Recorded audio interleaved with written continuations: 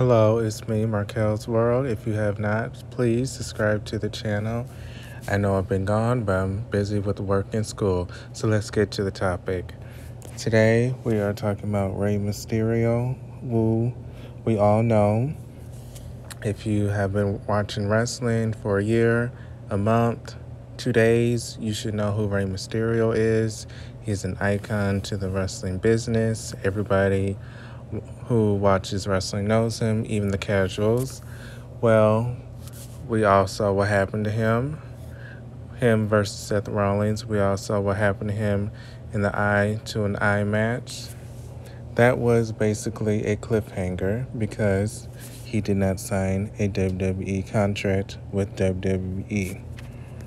So with that being said, there's a lot of rumors that he was supposed to go to AEW. There's a lot of rumors he's supposed to go to Impact. There's a lot of rumors that he, just quit altogether and just retired from in-ring competition. Well, with the announcement that his son Dominic is going to confront Seth Rollins on Monday Night Raw tomorrow, that helps confirm to many people that he has re-signed with WWE. Before he re-signed with WWE, Dominic was not shown. We did not even see him at the eye in eye match. He was nowhere to be found.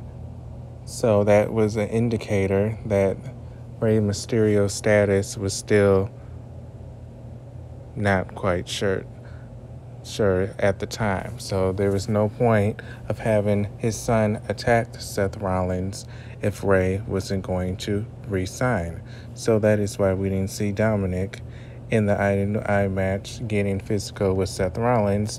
That is why we didn't see Dominic betray Rey Mysterio, because it wouldn't have made sense for Dominic to be involved if his father was going to go away. Which is kind of sad because Dominic is his own person. So even if Rey Mysterio wasn't going to resign, they still could have had Dominic. So now it has been kind of confirmed that Rey Mysterio has signed a new deal. We do not know how long it is. It could be a year. It could be 2 years. Well, these days they're doing 5 years because they want to make sure the talent stays. But it does seem like Rey Mysterio did sign the name on the dot and is still with WWE. Hopefully they do something with him. They haven't really been doing anything with him, so we'll see.